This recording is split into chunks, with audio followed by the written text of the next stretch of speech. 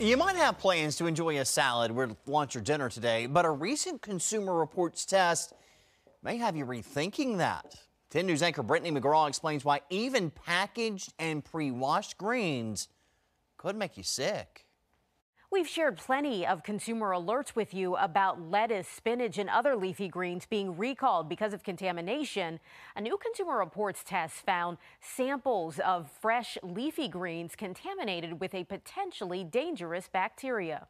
New Consumer Reports tests of 284 samples of fresh greens found 6 of the samples tainted with Listeria monocytogenes, a potentially deadly bacteria. The tainted samples included red and green leaf lettuce, spinach, and kale, both conventional and organic, packaged and loose. Be aware, Listeria cannot readily be washed off with water. Washing greens can get rid of dirt and some pesticides, but not all bacteria. That's because bacteria can adhere to the surface of leaves and also get stuck in microscopic crevices. Scientists at Consumer Reports say it's important to know that not everyone exposed to Listeria gets sick, but some people are more vulnerable, including pregnant women, older adults, infants and young children, and anyone with a compromised immune system. If that's you, carefully consider whether to eat raw greens entirely.